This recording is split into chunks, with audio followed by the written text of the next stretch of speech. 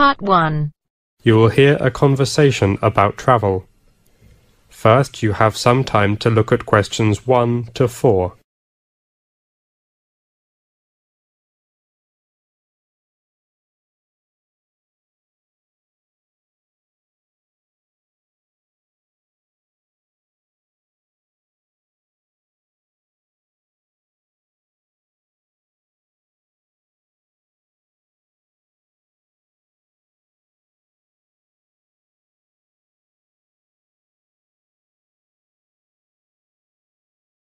Hello, Cherry.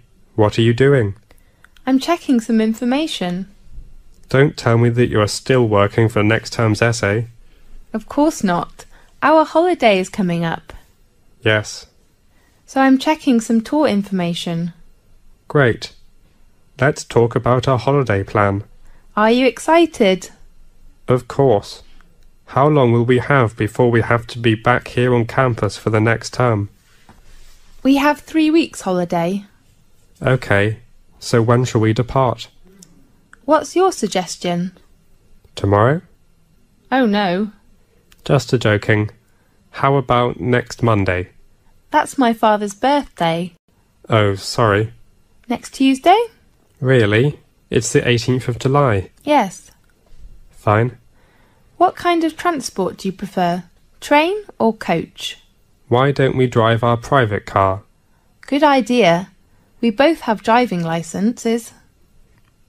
Maybe we'll have to spend much money on petrol fee. Come on, David. Okay. Let's talk about our routine. The first place, which is nearest to our position, is Manchester. Fine. I prefer to Chinatown to enjoy Chinese food, okay? Why not? I like it too. And we can buy some cooking materials there to cook by ourselves after holiday. Are you sure you can? Maybe, or maybe not. Ha ha ha ha. Before you hear the rest of the conversation, you have some time to look at questions 5 to 10.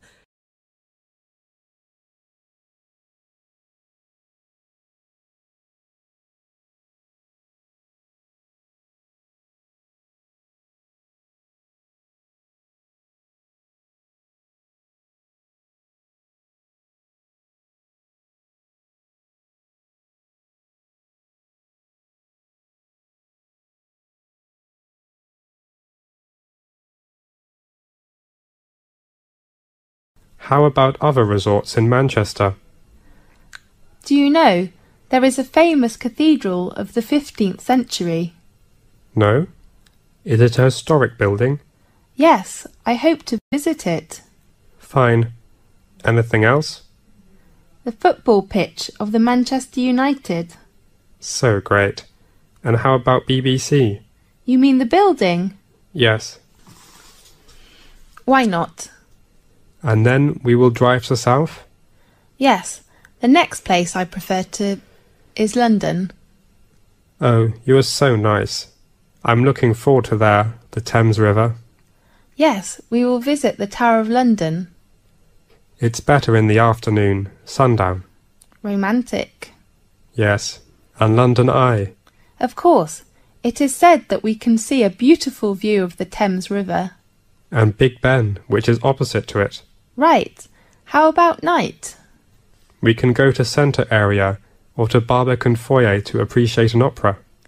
I also like to visit the British Museum. Okay, me too. And the last stop? How about Brighton? That's the best choice. We can visit its local art gallery and famous beach. And seafood. Yes. Oh, where do I live? Hotel? That's so expensive. I have searched a list of B&B, which has lots of chains. You mean we can stay in the same chain B&B in different cities? Right, but we need to reserve in advance. Fine. How about the rent and deposit? Let me check. The cheapest rent of one room is £55 per day, and the deposit is about £80. Oh no, it is £85 at least. And how about the payment? Because I booked the rooms on the internet, we have to use a credit card. Okay. Do you need my number? Yes. 7653-8129-3345-9706. I got it. What should I prepare for our tour? Your video camera and good emotion. Fine. That is the end of part 1. You now have half a minute to check your answers.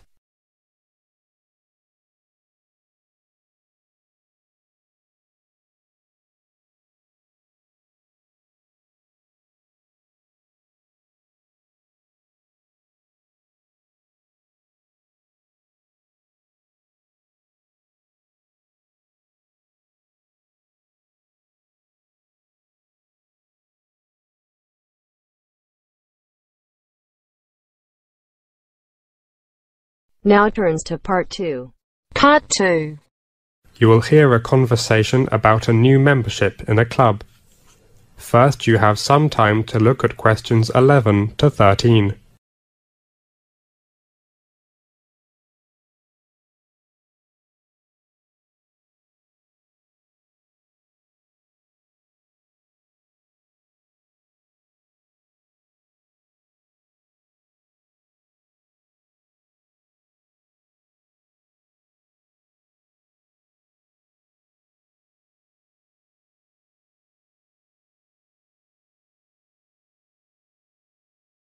Good morning. Welcome to Campus Sports Centre. How can I help you? Good morning. I am a new student in educational studies. I'd like to inquire some information about membership. Okay. You should go to the reception on the second floor on the right of stairs. Thanks a lot. Good morning. Welcome to Campus Sports Centre. How can I help you? I'd like to register a membership card. Fine. Are you a new student? Yes, I am an overseas student from Mexico. Welcome to Bath University. Thank you. Well, for registering a new number, we need you to supply some documents. What kind of documents? One passport photo and student card and... Oh, I haven't got my student card. Oh, I am so sorry that I cannot help you apply for a new membership of Sports Centre now, because we need your card number. Could you tell me the register time of Campus Sports Centre? The time is from 10 o'clock in the morning to 5 o'clock in the afternoon on Monday to Thursday, and open until 4 o'clock on Friday to Sunday. Fine. I will come back tomorrow afternoon. But could you introduce some information to me now? Of course. Now look at questions 14 to 20.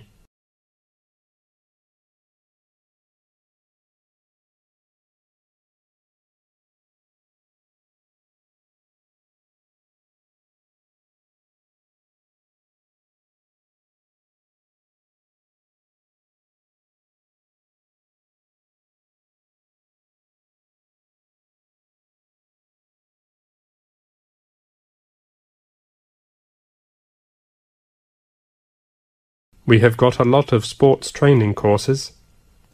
Yes, I am interested in some courses suit for girls. Fine. We offer tennis course from 4 p.m. to 6 p.m. on Tuesdays and Thursdays. Do you have a referee? Of course, if you need. Fine. And the course place is arranged at, let me check, at Court 3. Right. Do you like to do yoga? Yes, I like it very much. Do you have a yoga course?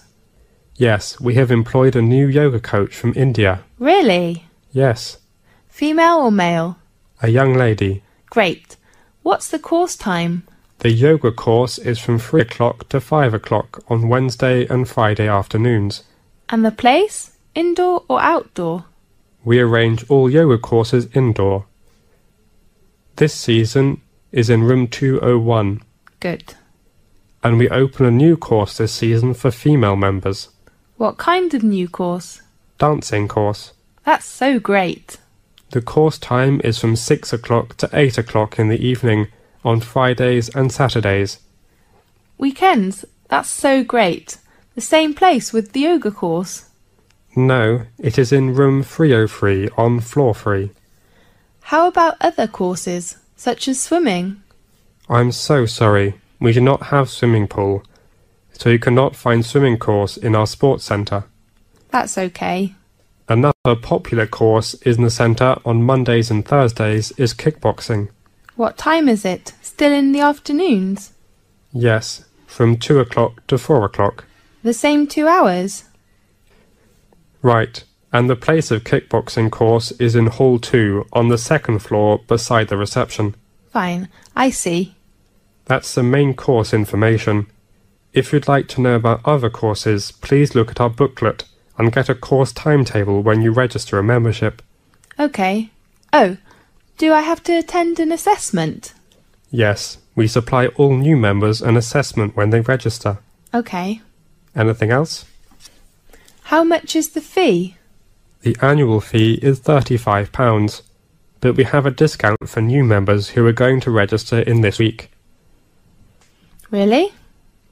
Yes, if you register this week, the fee you need to pay is only £20. But today is Thursday, you know what I mean? Yes, I will come back tomorrow. Great. See you tomorrow. See you, and thank you very much. You're welcome. That is the end of part 2. You now have half a minute to check your answers.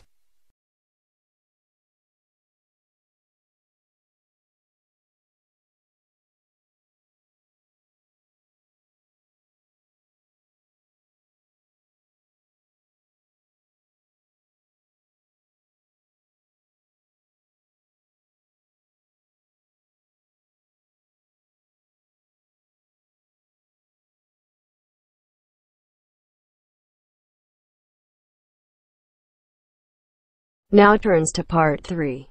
Part 3. You'll hear an introduction about a library. First, you have some time to look at questions 21 to 25.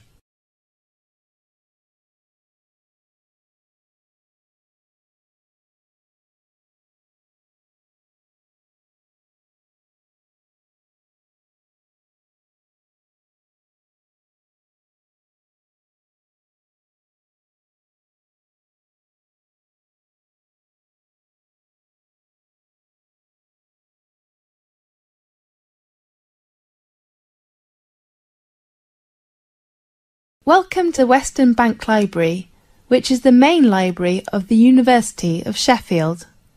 I am Chris Lee, a library staff. I'd like to give you an introduction of the library.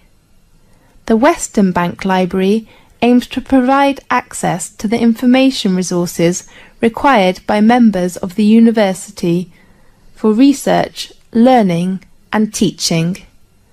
There is a wealth of materials to support learning and research at the university. Over 1,300,000 printed volumes and an extensive range of high-quality electronic resources. Many resources are accessible from off-campus via the Internet. All members of the university may borrow books from the university's library. In order to borrow books, periodicals and non-book items, you must possess a current university library U-card. The U-card is also your library borrower card. You will get the U-card from your department and then you should visit our website. First to click star to register your account and get your password. Once you have borrowed items, you are solely responsible for their security and well-being until they have been removed from your account. About the number of borrowing, we offer 10 books for first and second year undergraduates, 15 books for junior and senior undergraduates, and 25 books for postgraduates. All books, unless requested by someone else, can be borrowed for the following periods. Part-time and distance learning taught course students can keep books for 2 weeks, and registered students and university staff can get 4 weeks. Your self-service receipt or the date label in the books will tell you the date when you should return the books. Please check this carefully, as the items may have been requested by someone else and have a shorter loan period. Some important reference books with red colour labels cannot be taken away from the library. If you want to read them, please go to the closed reserved room on the second floor of the library. If you want to keep books for longer, you can extend the loan by renewing. There are two ways to renew. You can bring your U-card to the library counter or phone to the renewals hotline. The number is 011 422 27201. Now look at questions 26 to 30.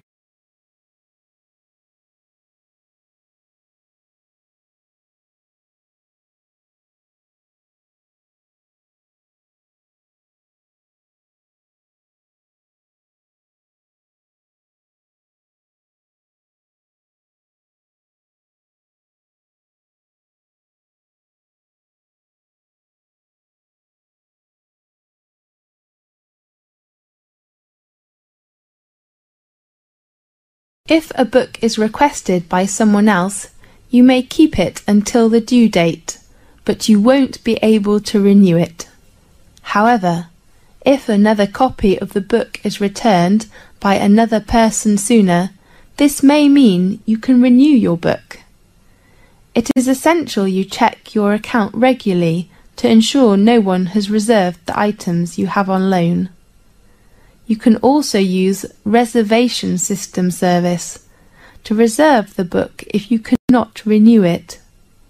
I do really hope you can have a habit of checking your library account every day to view and renew your loans and see details of any charges. Please note, if you have overdue books on your account, you must go to library counter to pay the fine. Otherwise, you will be blocked from borrowing any further items. Fines start from £2 to more than £50, depending on different faculty and items. The library provides a range of photocopying services and a printing service. Usually, the photocopy charge of black and white A4 sheet is £5. Colour A4 sheet is £50. You can deposit some money into your U-card because we do not accept any coins. The Western Bank Library opens at 9 o'clock in the morning and closes at 9 o'clock in the evening on Monday to Friday. At the weekends, the library opens until 6 o'clock in the evening. I'd like to remind you, no snacks and noise in the library. The last but not least, if you change your address, please inform us. The library will not be responsible if important mail goes astray, resulting in payable fines. Well, any questions? That is the end of part 3. You now have half a minute to check your answers.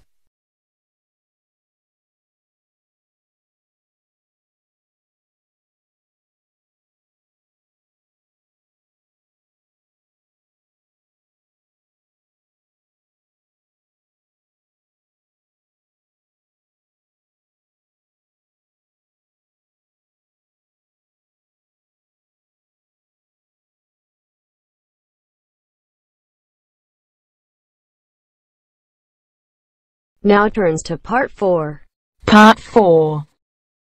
You will hear a lecture on fingerprint identification. First, you have some time to look at questions 31 to 40.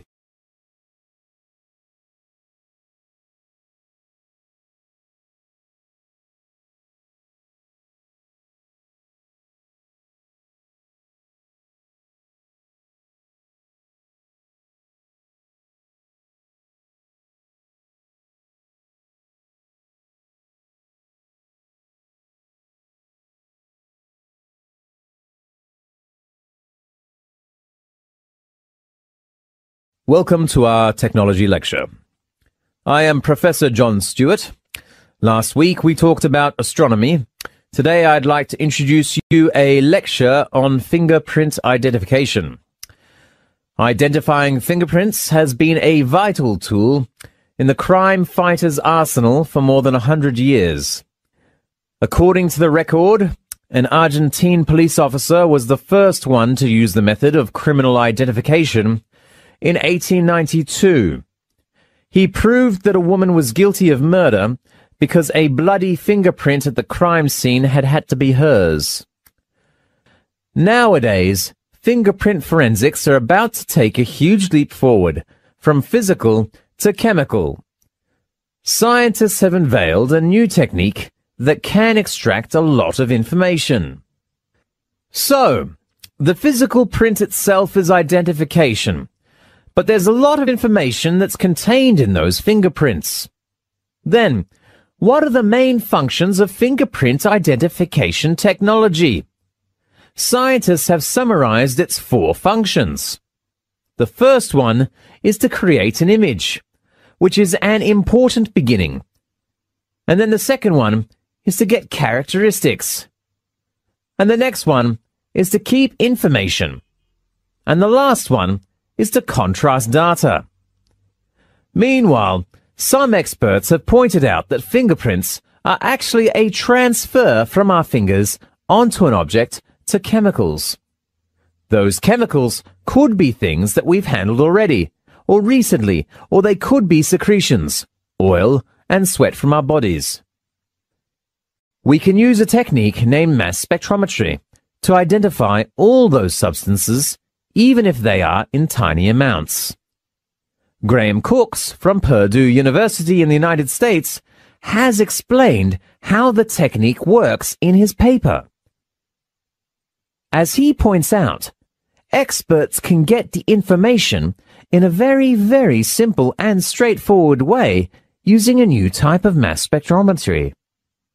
His experiment is to make a fine mist of a solvent-like water and to provide an electrical charge to those little droplets that constitute the mist and to direct that at the object, for example, a fingerprint, and then spray that in a very fine fashion with high precision as these droplets arrive. They create a thin film, liquid obviously, on top of that surface. The chemicals in the fingerprint dissolve in that liquid. Another drop arrives, splashes against the film, creates smaller droplets, and those smaller droplets are sucked up into an instrument, the mass spectrometer, then dried off, and they are identified. The whole process of recording the mass spectra of a single spot on a fingerprint takes a fraction, a few tenths of a second. So the last step in the experiment then is to create the image of a fingerprint that is not to keep the spatial information, but to represent only one of the chemicals. Experts could build up different layers of colors for different chemicals. And so, in the mass spectrum, it doesn't matter if experts don't have to say in advance what molecule they are looking for.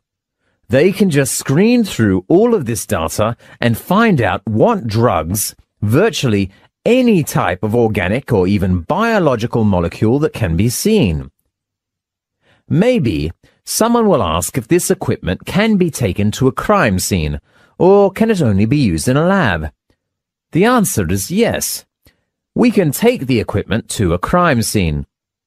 Actually, scientists have built a series of small mass spectrometers, the smallest of which is merely a 4-kilogram instrument that's hand-portable.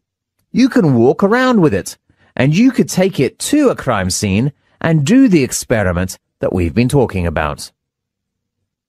Among this chemical information of the fingerprints that our scientists have collected, we can find more information about the people themselves. Many scientists, including Graham Cooks, are more interested in this new research field. Some scientists have begun to do research on whether the distribution of compounds are the result of people's metabolism. As we all know, more and more people are worried about their metabolism, which is very important for people's daily life. Some other factors on the topic about whether we can find out about people's age and their sex. If we can, that will be a great contribution to medicine, law, and other fields. The third one is that some experts even study where the things in fact are going wrong in terms of people's own biology. That, of course, would be a huge project, but it is necessary to life. I really hope that if you are interested in this topic, you could join in on our research group. Of course, that is a research area that we don't have all the answers here, but we certainly have a mountain of data coming in, which should enable us to address these questions. Okay, if you want to know more information about fingerprint identification, you can read our journal online, or attend a lecture next Friday at the University of Bath, or visit our website. The address is... That is the end of part 4. You now have half a minute to check your answers.